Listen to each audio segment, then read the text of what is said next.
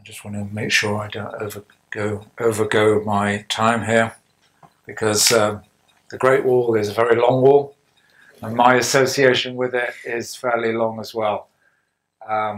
Recently celebrated my 60th birthday and realized that I've had a half-life, a very good half-life, at the Great Wall of China. It's always in the news, and in recent days, behind that very well-rehearsed Communist Party Congress, the 19th in China's history, behind the Politburo, all the delegates, there's always an image of the Great Wall snaking across the mountains. And when I see that, I'm very critical of it for various reasons. I suppose if I confronted the artist, he'd probably say, well, this is an impression. But in my opinion, the reality makes the impression seem rather poor. And I hope you'll be convinced of that argument this afternoon as I present the Great Wall the way I've seen it and experienced it in the last 30 years. So I think my presentation has 5 parts. In part 1, I'll tell you how I got to the Great Wall because I'm British. And in part 2, I'm going to tell you how I really began to see the Great Wall in a different way than it had been before seen, because, well, as I describe myself today, I'm mainly a geographer, quite an archaeologist at heart. I like history, and I see things from different perspectives, not just the China side, but also the outside. Of course, the Great Wall is a two-sided story. And in part 3, I'm going to tell you how a fortuitous meeting with another William led to a fantastically rewarding project that influenced the future of the Great Wall, the conservation of the Great Wall. So that's a story of revisiting the Great Wall with the first explorer of the wall and the photographs he took of it more than 80 years before I ever took a photograph of it. The Great Wall of China is a magical term. It's very misleading. I'll focus on this term later. But perhaps the most surprising part of my presentation this afternoon is that I have a Great Wall outside China story to tell. It's been a fascinating part of my research, and that's ongoing. And finally, I'm going to round up with an off-the-wall look at the Great Wall by making a journey to museums, galleries, libraries, farmers' homes around the world, and selecting objects that tell a very specific part of this monument's massive and sometimes confusing story. And yeah, these are all things I've done in the last 30 years, and then we have a bit of dessert, as it were, a bit of film, and the feeling that maybe I don't have enough time to do all I would like to do on this structure. I need a team. I need another generation behind me, and thankfully I have that. Okay, so let's begin. From Wallasey to the Great Wall. Probably no one has ever heard of Wallasey. Wallasey is a ferry ride across the River Mersey from Liverpool. You've all heard of Liverpool. And I went to school there, and my headmaster was very influential. One of the main reasons I was directed to a life in China. At this point, I usually play the game Spot William Lindesay.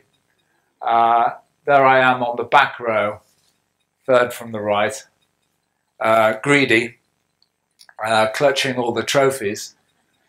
But this picture has meaning because any research on the Great Wall, at least initially, involves looking at the primary source, the ruins. And they're strewn across North China, across 9 provinces, and they constitute the most extensive system of ruins on the planet. Well, I loved the past more than the present and the future when I was a lad. Again, where is William? I'm standing next to the lady in the red hat on the far right. We're standing on top of Liverpool Cathedral, and the portly man right there is my headmaster. And he wasn't a teacher. He didn't know really how to keep a classroom of boys and girls entertained in the classroom for a whole week. So he took us out a lot to castles and cathedrals and farms and factories. And he said we must have 3 books by our bedside, a Bible, a prayer book, and an atlas. And it's on the map of China that I discovered a symbol for the Great Wall. So this was about 1967. And I put my hand up to tell our headmaster, "Sir, when I grow up, I want to go to China and explore the Great Wall from that end to that end." And he said, "Wonderful ambition, William. But you know, there's a revolution in China." I had no idea what a revolution was. I just carried on with my life. I had my dream. I loved to run. I studied geography and geology. And the more running I did, the more I realized it was a very good way of connecting me with the wild parts of my country. And my country has some national parks, and it has some ancient monuments. And one of the most famous ancient monuments is Hadrian's Wall. And in 1987, my brother and I ran along Hadrian's Wall over a weekend, and in 1984, and stopping for a chocolate bar and a swig of water, my brother Nick said to me, "Hey William, you should go to China and do the same thing on the Great Wall." It was a perfectly timed suggestion. The revolution was over. Mao Zedong had died in 1976. Deng Xiaoping, the great reformer, had opened China's door since 1978. In the early 80s, I'd heard of people going to China, and very importantly, I'd heard that they returned home afterwards. So I conceived a plan. I would devote 1 or 2 years of my life to make a journey on foot along the Great Wall. And it seemed to have a definite start and a definite finish. I mean, it started in the interior and it snaked across the north through the brown and the yellow bits of the mountains and the desert, and it reached the Yellow Sea, which seemed to be a clear finishing line, at which point I hopefully would go home and resume my life, probably teaching, because at this point I had spent 3 years in the oil field, decided that wasn't for me, and returned to study in Manchester. So that was the plan. Oh, the other 2 perfect things I should mention here. Aged 27, 28, no loves or loans to hold me back.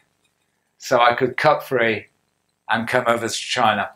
Well, I got great help in those early days. Everyone I wrote to, every company I approached was enthusiastic, and they sent me their shoes, their clothing, and even their money. And as I arrived here in Japan for the first time, I was thinking to myself, those Asics shoes I got 30 years ago, they served me well. This is the first success in sponsorship I got for my journey, and rather appropriately, that's the wall on the front cover. Back in the 80s, researching my journey, there weren't many images of the Great Wall, but the ones I saw, I noticed The wall was very steep. There weren't many people on it, and there were no villages nearby, which really posed questions in my mind how I was going to survive. Well, I felt quite confident in my athletic ability. I was running morning, noon and night. I was typically running 100 miles, that's 160 kilometers a week after week, month after month. But I felt as though this wasn't only going to be a physical challenge, but it was going to be a psychological challenge and maybe a political challenge as well. Well, I told the local paper what the grand plan was, and of course I had to work for the sponsors, and they cooked up a news feature on the eve of the Year of the Tiger. William goes to Chinatown, Europe's oldest Chinatown, and Mr. Joe, the most famous restaurateur there, will teach William how to use chopsticks and how to introduce himself in Chinese. It all worked very, very well. But I would soon learn in Tiananmen Square, when I flexed my Cantonese on these northerners, they all laughed. They, of course, spoke Mandarin. This is one of my favorite early photographs of my arrival in China. The amazing thing is you can go back to this very spot today and take the same photograph, and there would probably be 200 cars in the view. There would probably be some, actually, if you go there now, because it's on the main avenue quite close to Tiananmen Square, the Mao, Chairman Mao quotation up there is probably a Communist Party 19th Congress billboard. So maybe things haven't changed as much as we think they have. Okay, well, I was over there to do a job. It's a long story. My journey along the wall in 1986, at the time, seemed a failure. I ran into all kinds of trouble. Number one, I hadn't done my homework on the climate very well. I found myself setting off when temperatures were in the mid-30s, and it was just impossible to travel more than 15 kilometers a day without feeling exhausted. I was staying with farmers.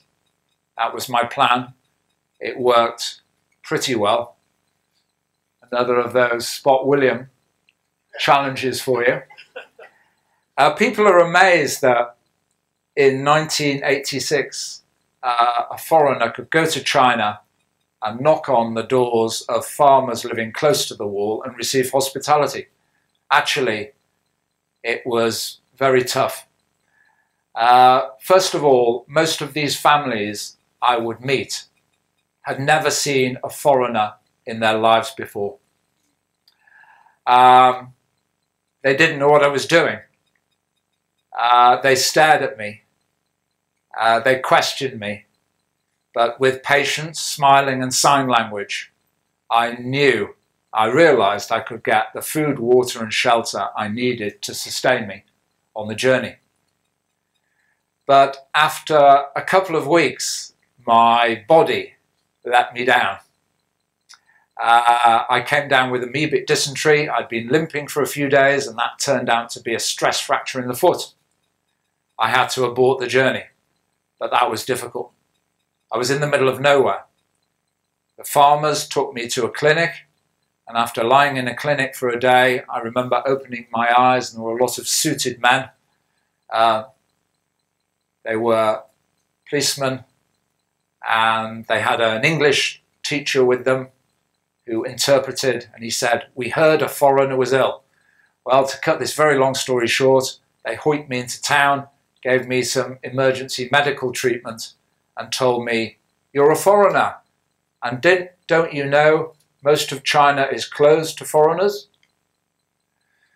Okay, well, that was the end of my 1986 journey, but I learned what was necessary for a successful journey. Number one, although this was a big communist country, I had realized ordinary people were pretty welcoming if I was patient. Number two, I realized that even if I met the police, they were quite friendly. And thirdly, I realized if I didn't do it there and then, my legs were not going to be 2.5-hour marathon legs in 5 or 10 or 20 years' time.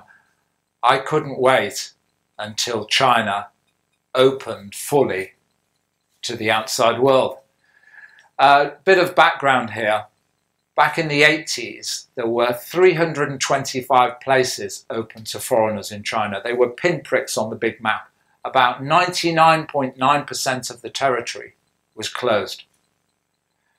The police at the time seemed a great barrier.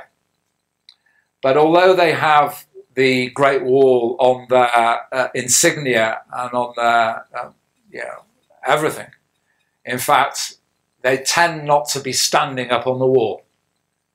There were a few signs up, but these were usually on the edge of big cities. So my philosophy of trespass was, it's either now or never. The people welcomed me, so I went out there to do it. We now move to the 1987 story of William. So 1986, my China apprenticeship is behind me, and I'm back in China for another go. And I decide to divide my journey into two parts, the spring and the autumn. I think at this point it's good to give you the data of my journey. 2,500 kilometers on foot following the ruins of the Great Wall. 78 days on the run. 60 evenings spent hosted by herders and farmers very close to the wall. Sounds a bit of a foot slog, doesn't it? Well, we can definitely ramp it up, because on the way I was stopped, you could say arrested, by the police 9 times. I was deported once. I used 2 passports, and I made 3 marriage proposals to the same girl. So I had a great physical, political and romantic adventure, and eventually ended my journey here, where the Great Wall meets the sea. So this is the place I had perceived would be the finishing line, from where I would go back to Britain, get a nice job, maybe in the Department of Geography at a university, meet a beautiful girl, buy a house, sports car, and live happily ever after. Well, it all went beautifully wrong, as told in my first book, Alone on the Great Wall, because I met my wife-to-be, who's with me in the audience here. Thank you. And a lot of what comes from now on is due to her vision, her diplomacy, and just her smartness. So we've since spent most of our lives in China, because as I stood where I thought the wall ended, at that point I was beginning to realize what this really is. So, well, this is what our family looked like 10 years ago. The boys on the right have almost doubled in size. The lad in the white t-shirt and the little lad in the red shirt, they've become budding filmmakers. They've had a feature on their Great Wall film run on BBC News.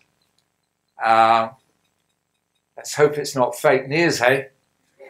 I don't think you can fake the kind of footage we're going to show you at the end of this presentation. But behind me is the wall, and you're probably thinking, oh, it's not in the mountains. Oh, it doesn't look as though it's made of stone and brick. No, the Great Wall is probably very different than what you think it is. And maybe I should tell you a few things about it now. I had made a journey along the Great Wall as the world knows it today. So that's the Great Wall you will see on a map of China, or if you've made a good purchase of a globe or a world map, you will notice the wall on that map. That's the most recent of China's Great Walls. It was built during the Ming Dynasty, and I suppose most of you don't know your Chinese dynasties very well. You know, ding dong, ting tang, ping pong, whatever. This is the Ming Wall. It's the wall, the big daddy, that was constructed to stop another Genghis Khan type invasion of China. Okay.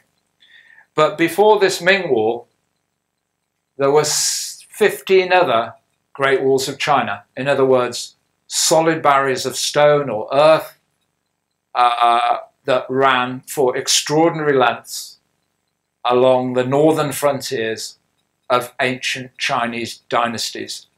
And the earliest dates from round about 300 BC. If I had a blank map of China, the outline map of China, it looks a bit like a rooster, and a set of coloured pens, I could draw on those lines of those walls, the 16 Great Walls of China. And you'd notice they're all at the top of the map. They all have a west to east orientation. Some are very long. Those are built by the big dynasties that had big empires, and some are a bit shorter. You might say, oh, you've made a mistake there because that line goes over the border. Well, actually not, because the outline map is, remember, today's PRC. But in ancient times, for most of history, there were not absolute borders. So we have the prospect of Great Wall being outside China. That's one of my stories coming up. Okay, so that's me and Tommy standing on the wall about 10 years ago.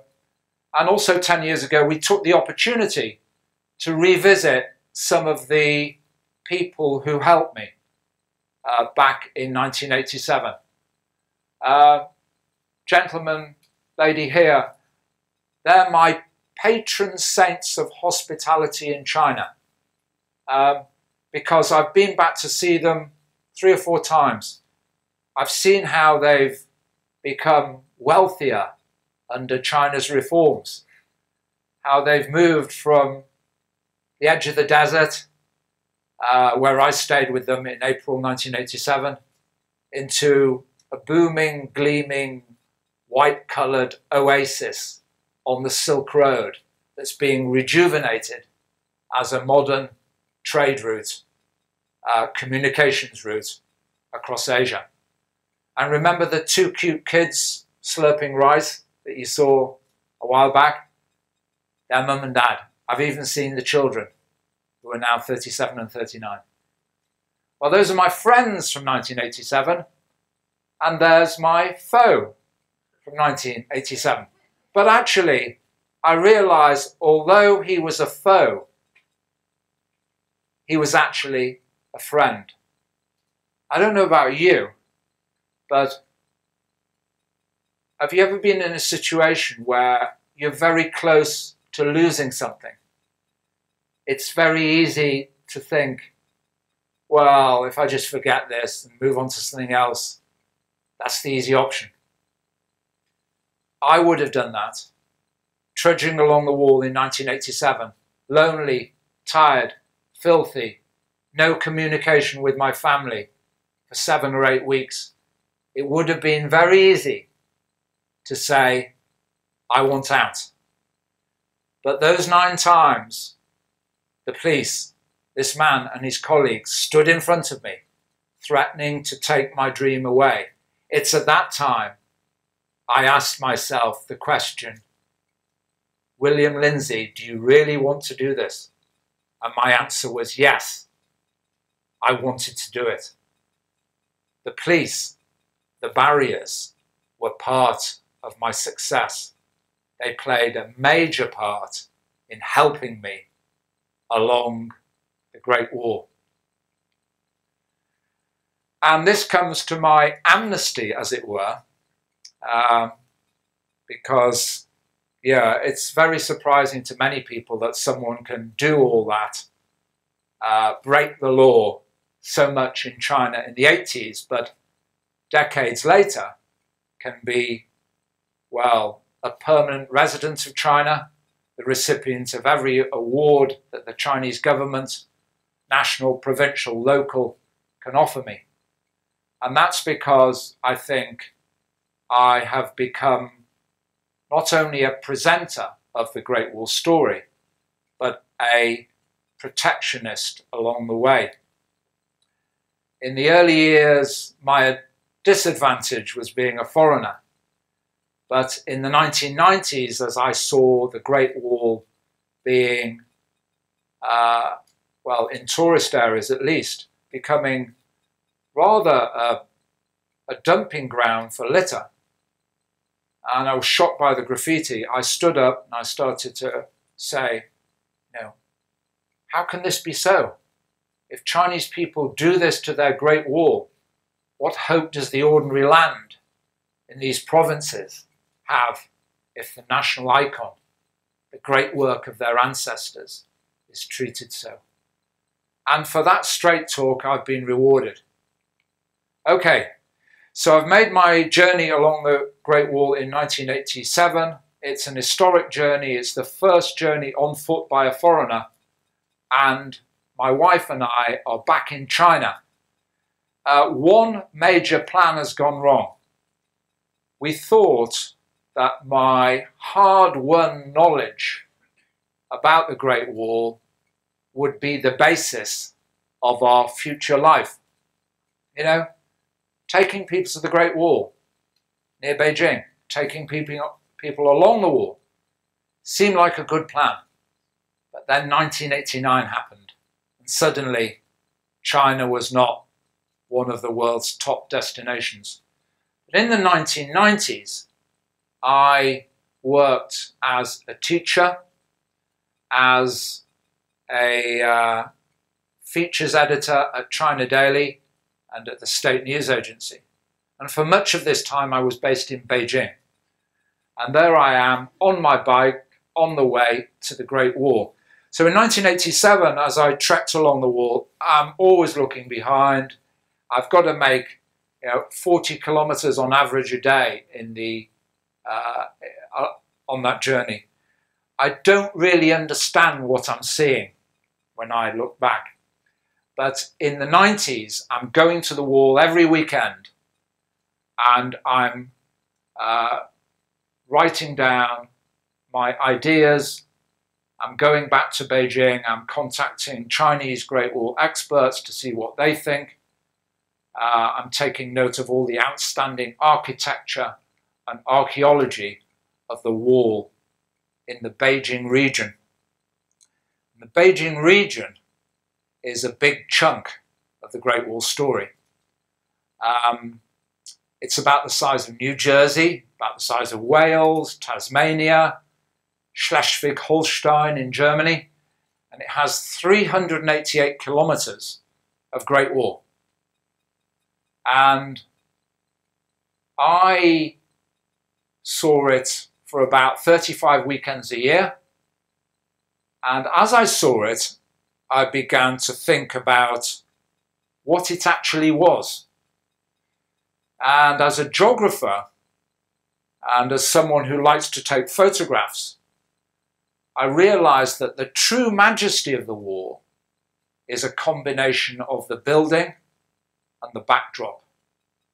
And when I went to those sections of wall the tourists go to, well, I got a different feeling.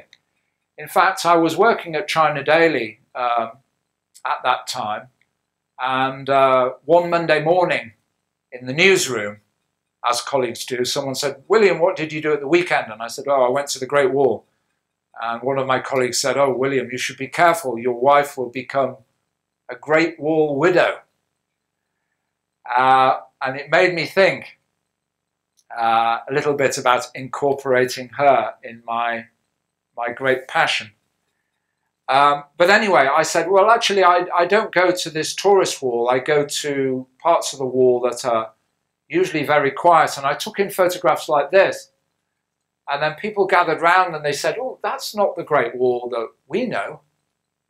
I said, "Oh, you're talking about the tourist wall." "Yeah, Badaling tourist wall, you know, where Richard Nixon went in 1972. And yeah, gets about 7 or 8 million a year." I said, "No, I don't go there. I go to this wall. This wall is a wilderness. It's wild wall." Little did I know at that time, I'd introduced a new word, a new term into what is emerging as Great Wall studies. Wild wall describes the thousands of kilometers of Great Wall that's become a wilderness. Because, as I said earlier, this is the Ming Wall. It was built roughly between, well, exactly between 1368 and 1644. And after 1644, it was abandoned. And nature claimed it. Dust blew from the north, and seeds in bird droppings on the wind has colonized the surface of the wall, and it's become a wilderness, and a very beautiful one. At this time also, I began to look at how the wall was being protected, because this is a spectacular viewpoint, and it's at this viewpoint that I realized every time I returned there, all these film boxes, Kodak, Fuji film boxes, sausage wrappers, Coke cans. I began to think, as more people come out to the wall, this outdoor museum is going to need some protecting. That's a nice shot because it shows you, how the surface of the wall has been claimed by nature. Bit of background to that, because people are always asking, why did the Great Wall become abandoned? Well, it became abandoned because the Ming Dynasty fell. And the Ming Dynasty fell to outsiders, Manchu people.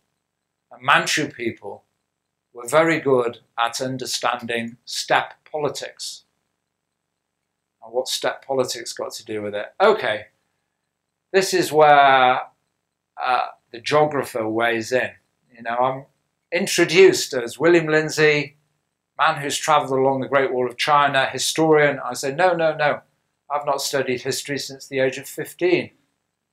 But I do emphasise the Great Wall story is rooted in geography. Rooted in geography. It's the story of a conflict between adjacent societies in Northeast Asia.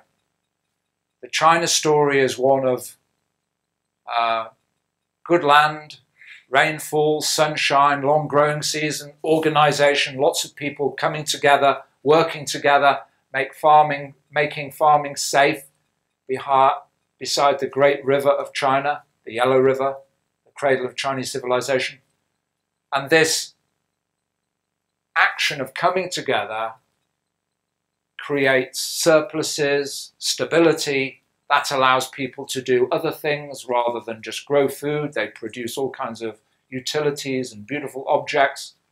And this is the China civilization story. Because the land is good. Low latitude, low altitude, not far from the sea, and so on. But north of China, past that emerald green of the North China Plain, you get to the yellow-brown bits north of Beijing, you cross the Gobi Desert to the green bits of today's Mongolia. The lifestyle of the people, the nomadic people, was very different because their land was high altitude, latitude, further from the sea, and most importantly, the earth was put there by the wind, infertile. The very short growing season made the growth of crops almost impossible, so people naturally arrived on those landscapes as hunters and then became herders, which was a very good way of life until a drought or a catastrophic winter struck. And on those occasions, people only had one option to survive. They traveled south, a journey of survival, and they eventually trespassed on Chinese land. And the Chinese realized that to engage these nomadic people who rode horses and used the bow and arrow from horseback so wonderfully was a disaster for them. They couldn't compete, even when they trained their own cavalry. So they did what they could do. They built walls. They had been building circular enclosing walls around their towns and cities, at least for 2,000 years at that time. And they would soon invent long walls, great walls, to defend their land from nomadic invasion. So here I am exploring the wall in the Beijing region and formulating my theory of wild wall and why it needs protecting, and it should be not only the building that needs protecting but also the land beside the building, because that's where the builders lived, it's where they sourced and manufactured the building materials for the defense. Okay, so in 1989 I published my first book, Alone on the Great Wall, and it didn't sell well initially. My publisher sent me on a book tour to boost sales, and eventually this lady heard me speaking, and she sent me that very nice letter. You can probably read it. I have a book called The Great Wall of China, very impressive account written by an American, published 1909. Perhaps it's too late to be of use, but I gladly send you the book. So the book she's referring to, The Great Wall of China, was written by William Guile, who I nicknamed William the Conqueror, and there's William II over there. So we both made journeys along the wall. It's William Guile's book, 1909, William Lindesay's book, 1987, and we met at this place where we both took photos. And as I opened William Guile's book, the package, yeah, at first, a bit of a sigh of disappointment. You know, someone had been there before me. But then a quick realization we were kindred spirits. And I felt as though we not only had a love for the Great War, we not only shared the same names, but we were both guided there by geography, because William Guile's book begins with the magical line, "There is a Great Wall of China, so the geographies tell us, but they do not make it clear whether it's made of stone or of china, how long it is or how long it has been." How long it has been seems to be a very poignant and humorous part of the introduction. But actually, it's a bit tragic. They're the same place, 79 years apart, and you can see the tower, the watchtower. These are the places that made the wall work, because those are the places where the soldiers were garrisoned. Tower's gone. And I thought, ooh, old photos are so valuable. They allow us to see a wall that's no longer there. And I collected old photographs madly. And eventually in 2003, I set off on my second great journey along the wall, not alone, but with William Guile and some other early visitors. And our aim was to work together to rephotograph the wall. And the purpose wasn't just to show the wall had changed. The purpose was to show China that the wall has changed a lot, and what the wall is going to be like in the future depends on what you, Chinese people, government, Great Wall community, do now. So it was an amazing journey that began in 2003, and it took me along mainly the Ming Wall, and I saw sections of wall that were rebuilt, sections of wall that had changed little. And at this point, this very long journey and difficult journey to find exactly these locations where the old photos were taken was looking to be at least 3 to 5 years in duration. I managed to get some assistance from a multinational, but the multinational was concerned that the work wouldn't be too palatable for the Chinese, because some of the change might be blamed on, well, you know, wanton destruction during these crazy revolutionary periods like the Great Leap Forward or the Cultural Revolution. So we had to have a test exhibition, and luckily the British ambassador cleared his furniture out of his residence for an evening, and we had an exhibition here, and we invited some Chinese officials to take a look, and they were absolutely amazed by the formula of rephotography in making people easily realize that the Great Wall needs protecting. This is, I think, the first thank you to my wife for her diplomacy in getting the Chinese officials here to give their support to, well, shall it was, to continue with their support of my project.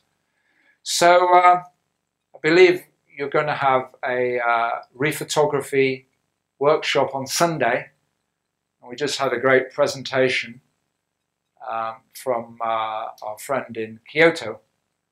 I'm sure he likes some of these pictures. This is a magic lantern slide by William Guile, and it shows where the Great Wall meets the Yellow Sea.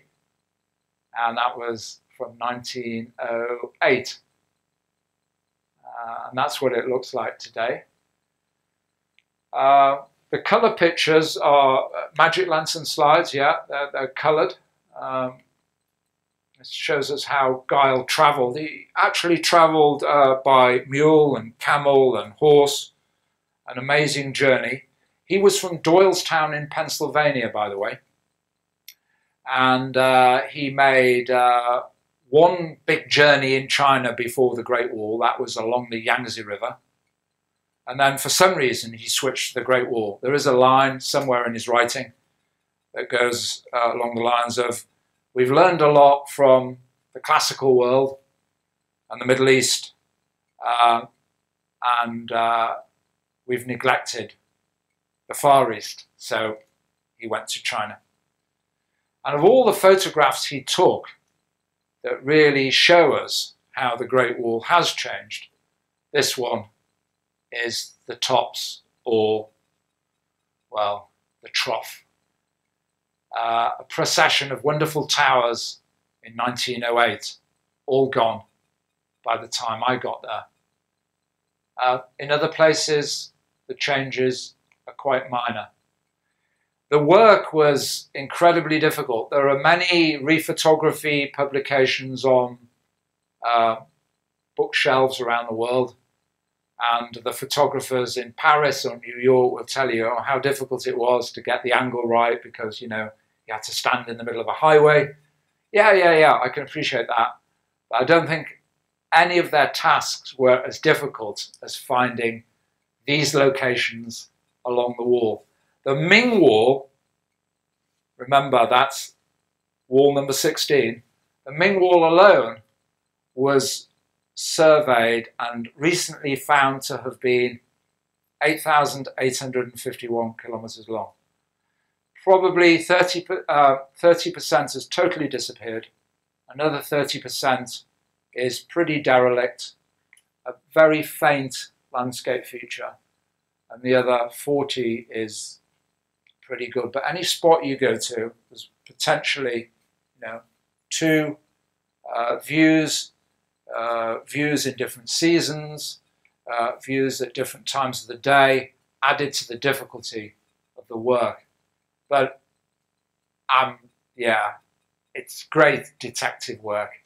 And when you find a location, you feel so thrilled to deliver the update to the people. And delivering the update to the people meant the Chinese people. And I'm very proud to have achieved this on behalf of William Guile, because this book is the first book about the Great Wall of China, written and illustrated by foreigners, published in China, in Chinese, so that's quite an achievement. We not only had a book out, but we had an exhibition. And all the way along our journey, I wondered why William Guile wasn't an exploration hero in the US. And eventually I got an email from Tim Adamski from Doylestown. And he said, I found a lot of materials in metal boxes that have come to light after a great collector in the district died. And the first box I've looked into is full of Great Wall materials belonging to William Guile. And I Googled you, William Guile, Googled the Great Wall and William Guile, and found hundreds of stories telling me what you two have been doing on the Great Wall. And this is some of the treasure I viewed when I made a journey a couple of months later to Doylestown in Pennsylvania, really getting to the nitty-gritty of the journey. There's even a bill for a certain section of his journey to pay the mules and the men, and even a little tip.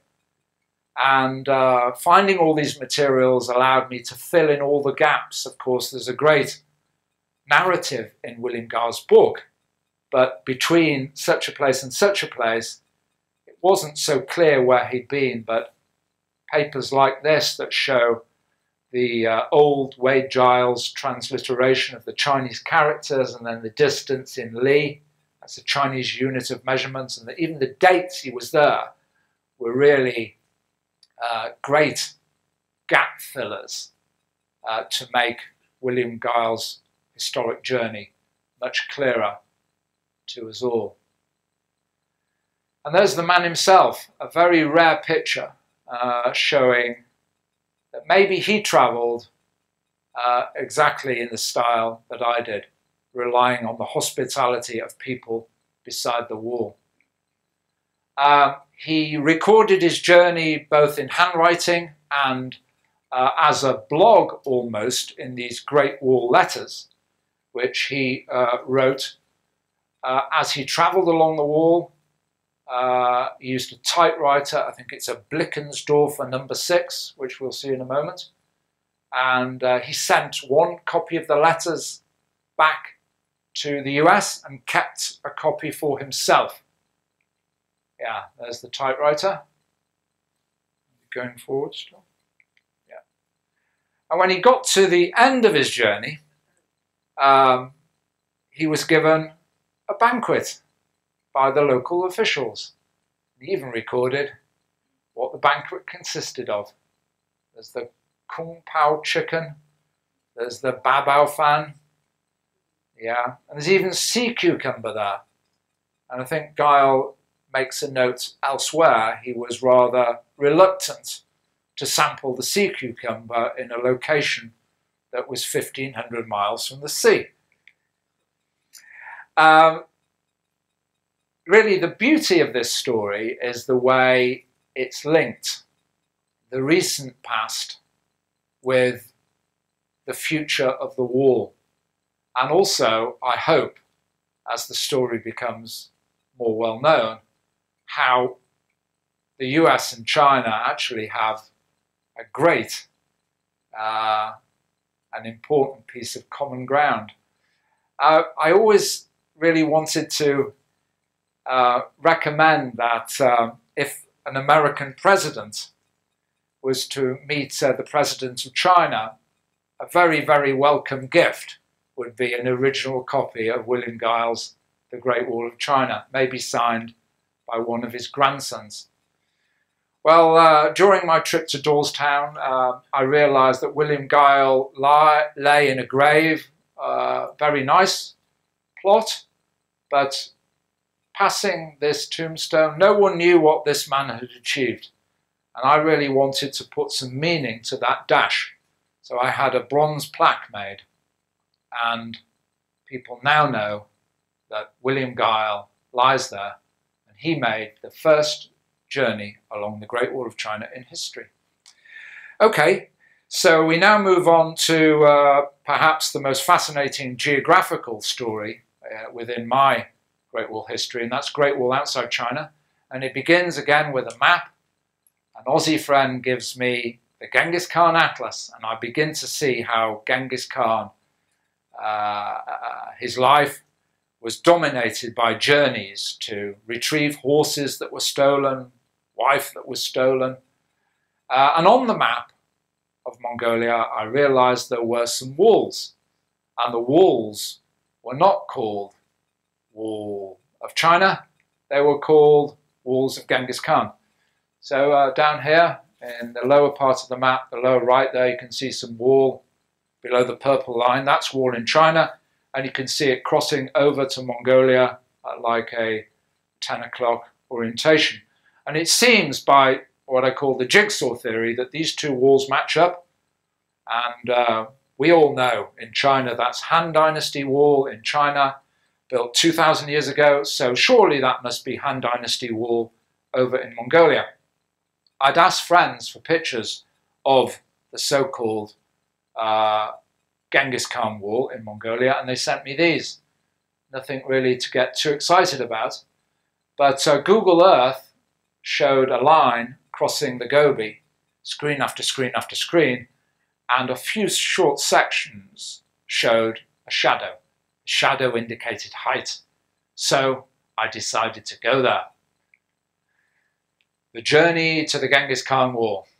Genghis Khan, by the way, 1162 to 1227.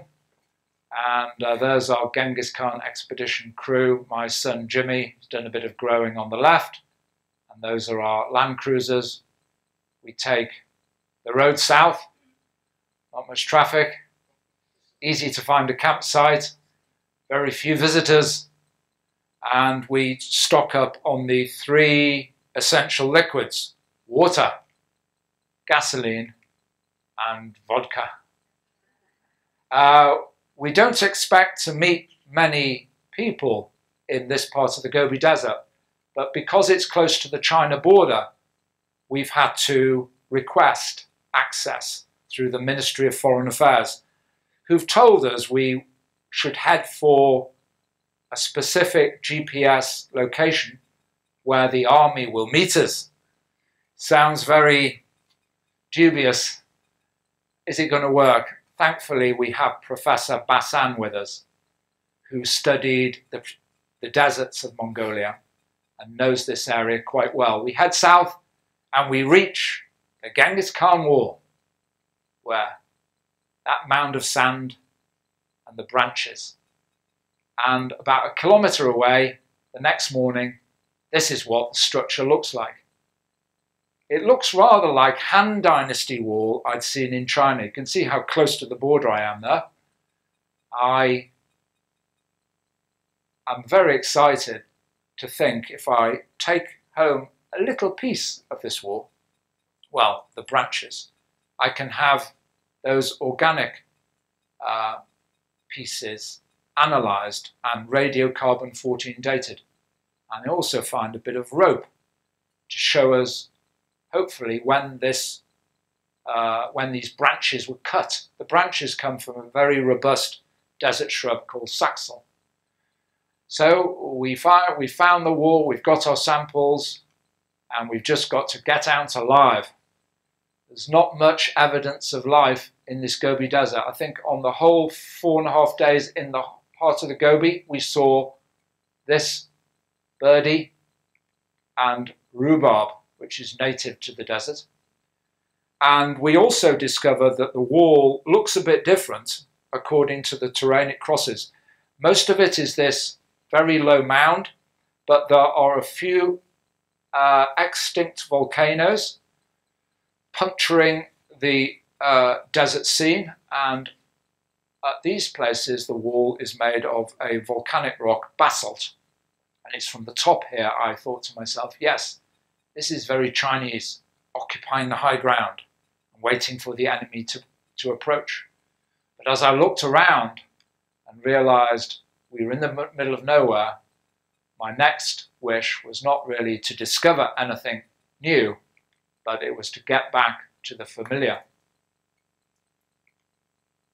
And we met up with our army friends, and they took us to the border, and we had a cup of friendship vodka, which I was dreading because the Chinese habit is to drink one after another, but the Mongolian protocol is to have one drink and then they don't offer you any more, probably so they can have a little bit more themselves.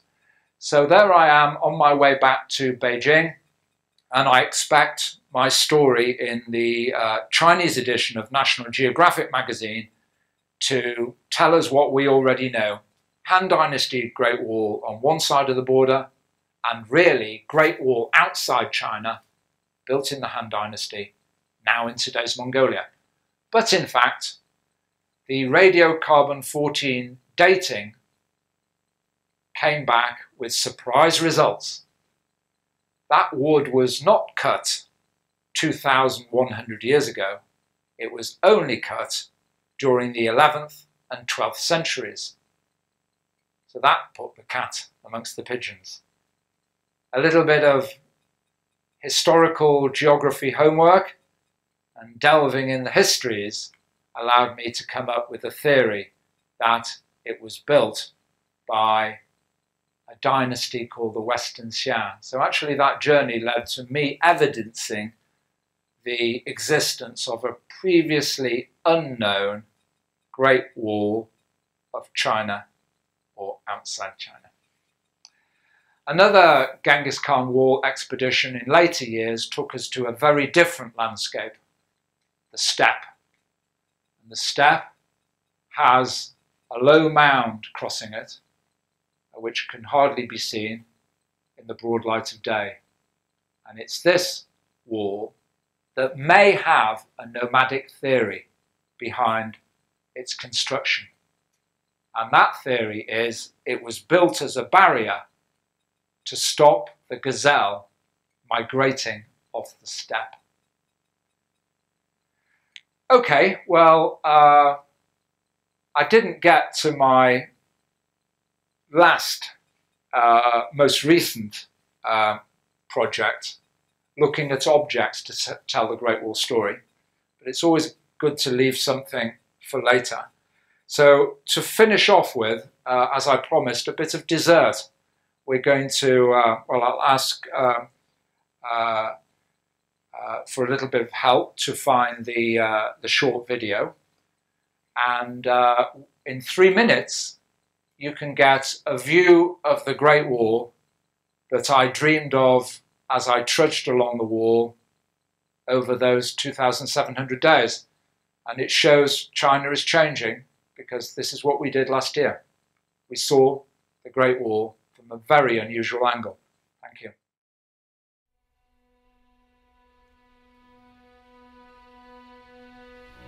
I've often laid down to rest, looking up at clouds or a gliding hawk, and imagined their views.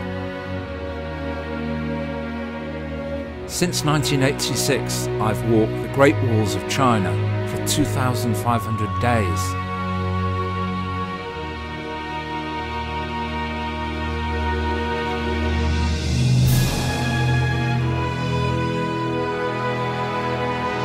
To mark my 30th year in China, my family is embarking on a new, dreamlike journey of discovery.